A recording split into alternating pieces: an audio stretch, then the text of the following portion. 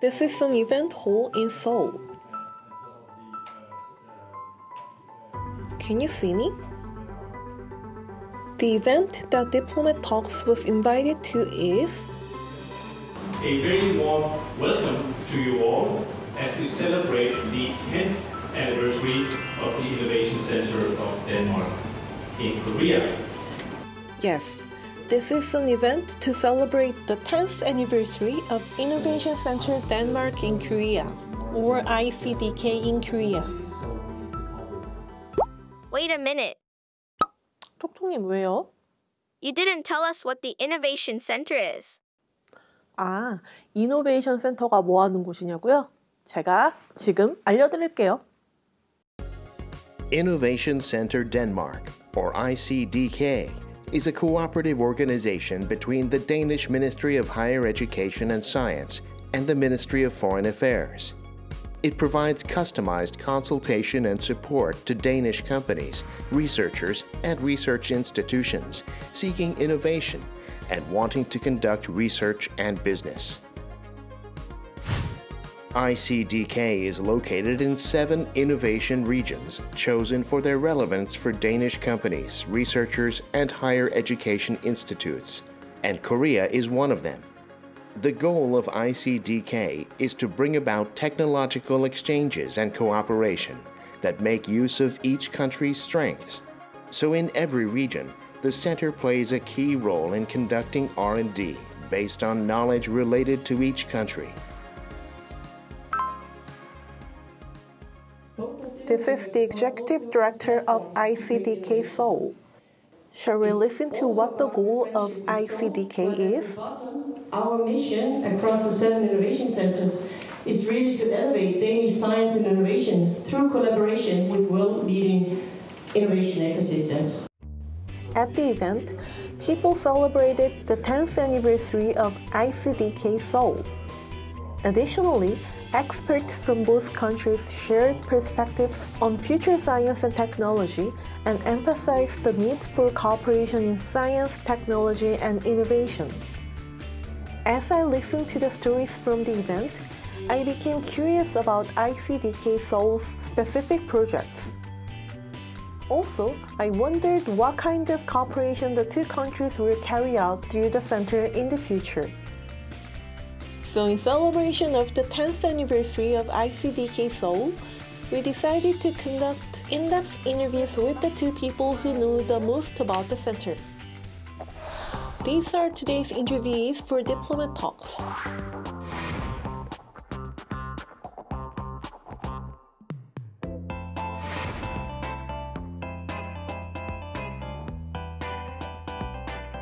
Shall we begin the interview now? So, an event marking the 10th anniversary of the Innovation Center was held in December last year. So, how does it feel to have the center celebrate 10 years in Seoul? Ambassador? Well, we're a little bit proud. We're very happy. There's something to celebrate. It's been 10 years since we took the decision to open Innovation Center in Seoul, one of only 7 in the world. So it was a hard choice for us. A lot of discussion back then. Where do we do this? But I'm very happy, we're very happy today that it was the right decision to open an Innovation Center in Seoul. So, Director, for our viewers, can you tell us about the Innovation Center and what it does? So the Innovation Center has one mission, and that is to foster collaboration between the Korean innovation ecosystem and the Danish. It starts with saying who are the innovators. It's about getting universities involved, it's about getting the companies involved, it's about getting the startups, it's about also having innovation as that foundation under growth and also supporting the trade relations between our countries. So if we look at what are the elements, we have strategic collaboration between the Ministry of Science and Education in Denmark and the Ministry of ICT and Science in Korea. And this is just very important to sort of set the direction and agree where do we want to go with this. And we have agreed to work on green transition, digitization, and health and life science. So basically areas that both Korea and Denmark are interested in and where we have complementary industry strengths and research strengths. So that's the foundation of the innovation centers.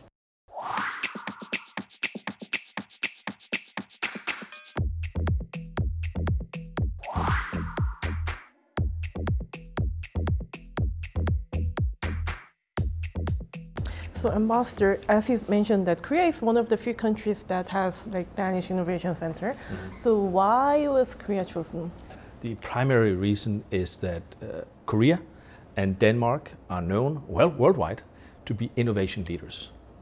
Korea and Denmark are countries that offer solutions for the future. We offer solutions for the big global problems facing mankind. Listening to the ambassador's story made me curious. Are the two countries really known internationally as innovative countries? Out of curiosity, I decided to do some research. While searching for the definition of innovative countries, I discovered something called the Global Innovation Index. It is data released annually by the World Intellectual Property Organization. The Global Innovation Index ranks the innovation performance of 132 countries, highlighting their strengths and weaknesses. The index consists of about 80 indicators, including measures of the political environment, education, infrastructure, and knowledge creation. In the 2023 GII, Denmark ranked 9th and Korea ranked 10th out of 132 countries. Looking more closely at the indicators, we found that Denmark ranked highly in the following categories: infrastructure, institutions, and human capital and research. Meanwhile, Korea ranked highest in human capital and research, creative performance, and business advancement. Then, besides the fact that both countries are known globally as innovative countries, I wondered if there was another specific reason for establishing ICDK Seoul. When we look at Seoul, one of the characteristics here and what has been a fascination of an area like the smart city. We don't have megacities in Denmark or the Nordics.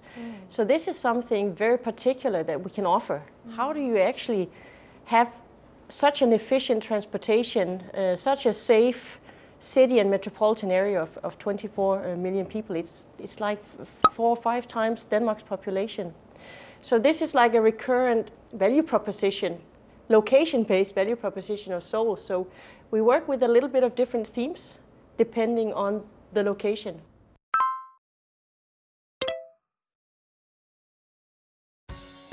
A smart city is defined differently by each country.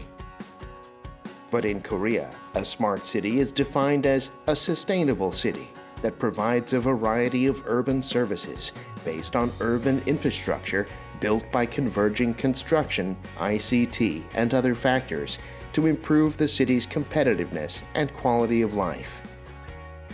Korea's strengths in smart city development can be divided into 2 categories.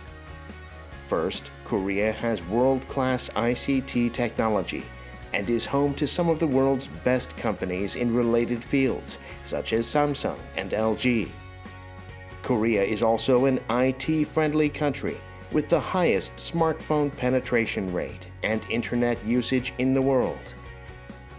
Also, Korea has diverse experience in urban development. Korea overcame the devastation of the Korean War in the 1950s and achieved rapid economic growth after the 1960s.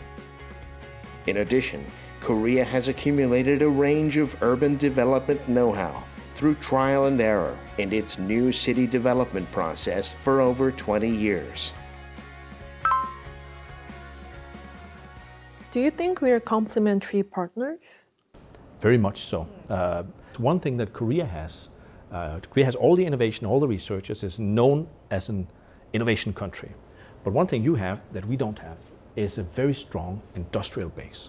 So there's also, you help us, we help each other. Take an area like offshore wind. We are very strong in that. We have long tradition. We were the first in the world to go deep in that. We have very strong companies in that. Denmark is considered the world's leading offshore wind power country.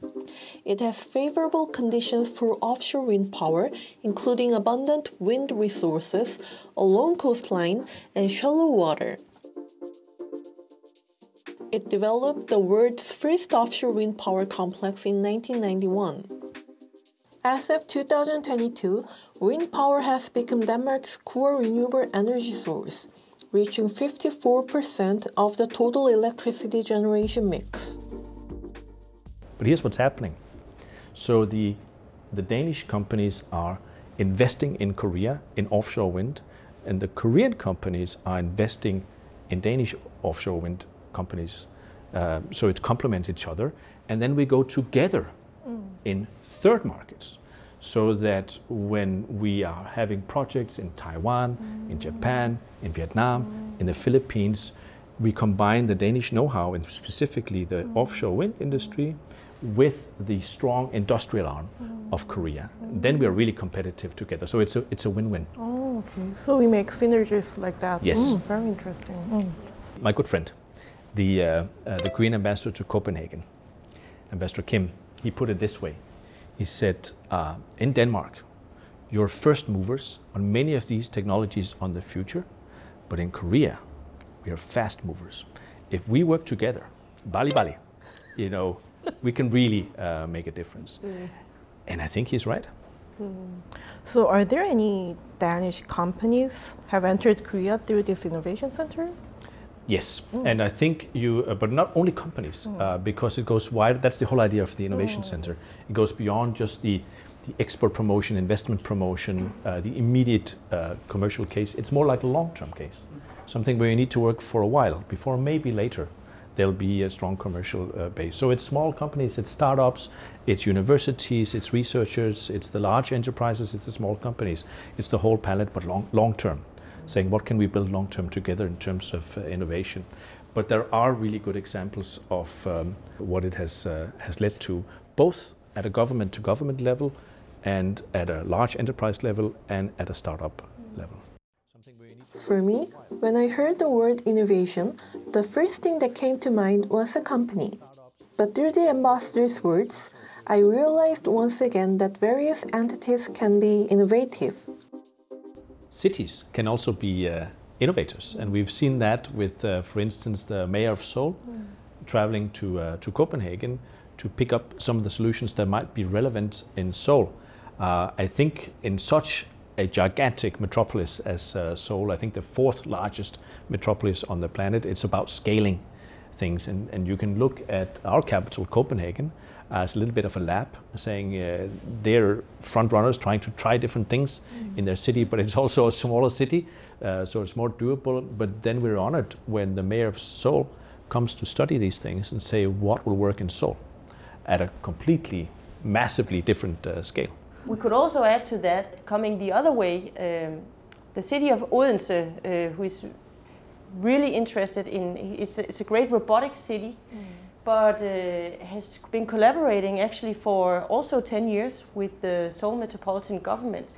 The city of Odense has the National Robotics Cluster, and it has the university in Odense is actually very renowned for its robotics education. So when we talk about innovation ecosystems, there's a clear connection between the cities, the companies, the universities, the startup environments. You could say sort of their interests align, but they have different toolboxes, they have different roles in making that innovation happen. And as a city, you can make the good framework conditions for the innovators. So, Director, could you tell us a few projects that you're now working on? Yes. For the first time, we're kicking off 3 two-year projects between Danish and Korean research communities and innovation communities. One is within hydrogen and power to X, one is within smart cities, and one is within robotics and AI. So we facilitate that there will be Korean delegations going to Denmark, Danish delegations coming to Korea, but also that the purpose of this collaboration is actually building more, using this project to finding out how can we actually do more serious joint research proposals. So I would say those are main projects, but then another thing that is quite important is a whole focus on strategic and critical technologies now. An area like quantum is very important.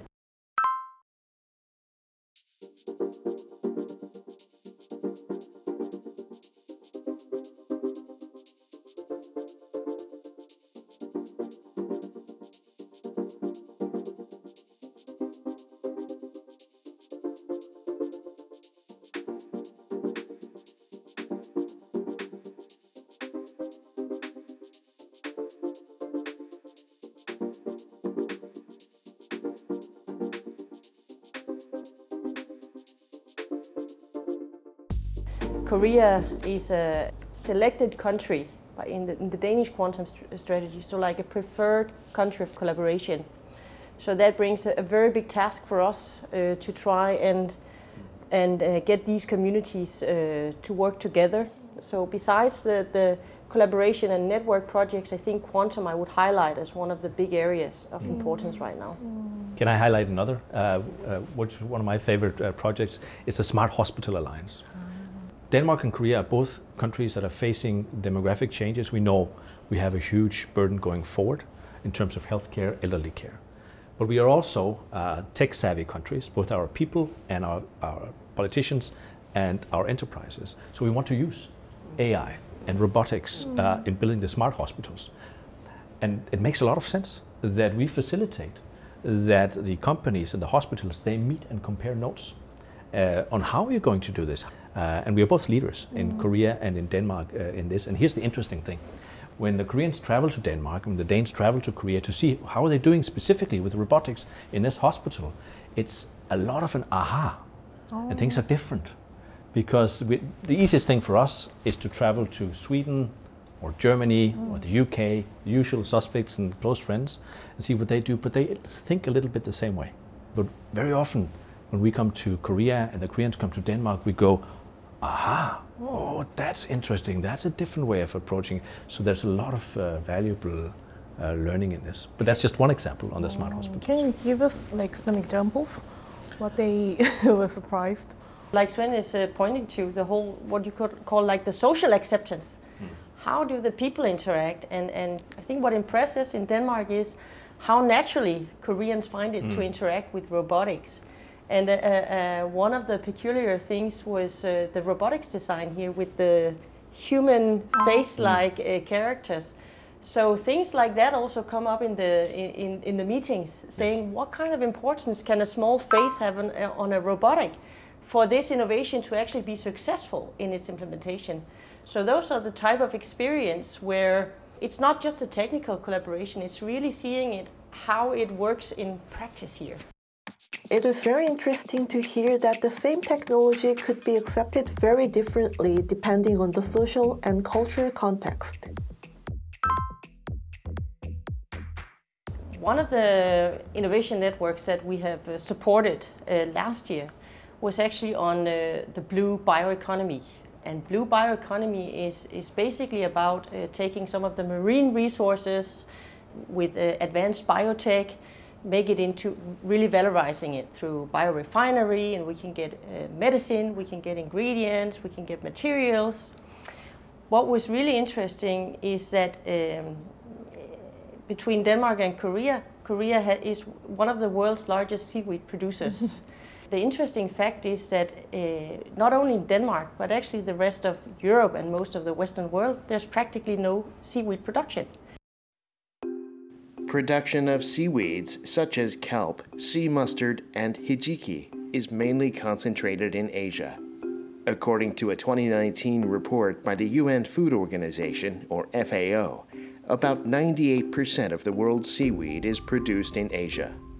By country, the biggest producers are China at almost 57%, followed by Indonesia at almost 28%, and Korea at around 5%. And in recent years, not just Asia, but countries around the world are paying attention to seaweed as an optimal future food that can slow down climate change and respond to future food crises. Seaweed, sometimes called the vegetable of the sea, is rich in protein, vitamins, and minerals. It also grows quickly and has a high carbon absorption capacity. Currently, about 97% of the world's seaweed is produced through farming. Seaweed farming does not require many resources, so there are fewer concerns about pollutants generated during farming. In addition, seaweed farming is expected to regenerate the marine ecosystem and reduce greenhouse gases. On the other hand, in Denmark, we are a very big food-producing nation.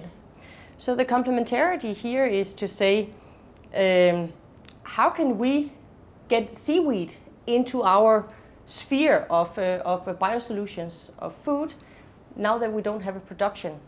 There's been a lot of researchers talking about this, but also visits to the seaweed farms. And the issue is also that it's not really feasible to just start a seaweed production in Europe if there's not a market. So Koreans eat seaweed, Europeans don't eat seaweed. What we're seeing now is an attempt to also you need to innovate on the whole product. You need to produce seaweed, but you also need to have products that the consumers will actually want to eat. And if we don't have a gastronomy that uses seaweed, there's like a whole line of innovation that needs to take place. On the other hand, the Korean seaweed industry is also facing some challenges. It's not necessarily been modernized. It's not necessarily catapulted into this modern bioeconomy where we really look at the high-value products from the seaweed.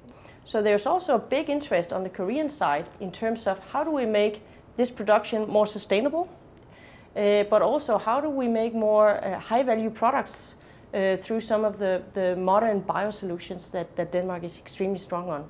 The number of food startups and very, very strong food sector that we have in Denmark is of interest to some of the Korean stakeholders that really want to do more food innovation with the seaweed. So not just the traditional food products. So this is where there's a mutual interest, but very, very different resources on both sides. But how did you first get interested in seaweed? Because, as you just said, you don't consume seaweed in European countries, right? No, it's not our tradition, but we come at it from a little bit of a different angle because two things. One is we're actively looking for the foods of the future because we need foods that have less of a climate impact. So there's a whole movement in Denmark saying we want more, we want to go this direction, but a little bit of confusion also. But what do you do with it? How can we sort of adapt this as a raw material to our way of making food? So here we go to Korea and say, you know everything about this resource from tradition, and we're sort of piggybacking also on the immense popularity right now across the globe, also in Denmark, on Korean foods. If you say to somebody, this is a Korean ingredient, people will be interested immediately. But it's research. It's not something that's immediately marketable. It's something where our researchers and food innovators have to come together and research and innovate and find long-term solutions. We're looking at something as basic as human food. What are we going to live off in the future? It takes some time to get that formula right. So in what areas would you like to see more cooperation and exchange between the two countries in the future?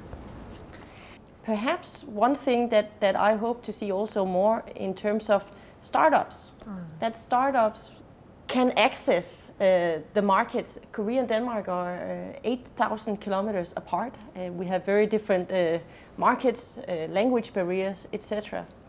But one of the ambitions and hopes is really that we can make it more feasible and accessible also for the smaller companies, because this is really where we need to give them a hand to start collaborating. But it's also very important for the startups that they have the ambition, that they have more global and international ambition. And we have seen some great examples last year. We've also, compliments to Korea for really trying to build some attractive programs for international startups, such as the K-Grant Challenge, where we saw a Danish startup who entered last year. So I hope we will see more examples of this, because I think it's a very important step in the journey of a company, that from the beginning you can get the global perspective and have the ambition to be able to collaborate both across geographies, but also that the businesses are science and knowledge based. So this is one segment that I hope, maybe in the next 10 years, it will become more clear. So Korea is not a Silicon Valley, but Korea is has the ambition to become an important hub for startup and entrepreneurship in Asia. So, Ambassador, in what areas would you like to see more cooperation in the future? We would really like to work even closer with Korea on those technologies, those innovative areas where we can address climate change. That's a broad field. We just talked about food. It's an important sector. Hydrogen, wind energy, energy efficiency. These are all places where we have to find solutions. It is urgent. It is the largest challenge, most serious challenge facing humankind. I think with the innovation centers that Seoul, Korea, Copenhagen, Denmark is, we have an obligation also to work together to find the solutions. After the interview, I remember that the director expressed her wish to expand cooperation in the startup field. So, I decided to briefly interview the CEO of a Korean startup who had experience cooperating with Innovation Center Denmark in Seoul. 먼저 대표님 그 회사 소개를 좀 부탁드릴게요. 네, 안녕하십니까. 주식회사 업사이트 대표이사 임강후입니다. 저희는 딥러닝을 활용해서 건축물 공정관리 솔루션을 제공하고 있습니다. 건설 현장에서 찍어지는 사진들을 저희 딥러닝 모델로 분석하고 이를 통해서 건축물을 더 정교하게 지을 수 있는 솔루션을 제공하고 있습니다. 그 이노베이션 센터랑은 어떤 계기로 같이 협업을 하게 되셨는지 궁금합니다. 이노베이션 센터에서 글로벌 진출 프로그램들을 많이 운영하고 또 스타트업들을 많이 지원해 준다라는 얘기를 듣고 같이 협업을 진행하게 됐고 이를 통해서 저희가 꽤 많은 해외 프로그램들과 덴마크에 있는 여러 기업들, 대학들과도 많은 협업들을 진행할 수 있었습니다. 저희가 글로벌 진출을 계속 고민하고 저희 내부 인원들도 해외의 경험이 좀 많이 있는 인원들도 있는데 사실 경험이 있는 거랑 해외에 진출하는 거는 꽤 많은 갭이 있거든요. 그런 부분에서 소프트 랜딩을 할 수 있게 이노베이션 센터에서 정말 많이 도와줬었고요. 어떻게 하면은 저희 솔루션이 해외에 적용될 수 있는지 그리고 이런 솔루션들이 해외에 들어가기 위해서 협업할 만한 기업들과 아니면 기관들에 대해서 저희보다 꽤 많이 분석을 해주셨었고 또 만날 수 있는 자리들을 마련해 주셨어서 꽤 빠르게 저희가 해외에 적응할 수 있었고요. 지금 국내 대기업들과도 많이 협업을 하고 있는 상황인데요. 국내 사업보다는 지금 해외 사업 비중이 꽤 많이 높아진 상태고 이러한 이유가 아마 저는 이노베이션 센터와의 협업 경험 덕분이 아닐까라고 생각하고 있습니다.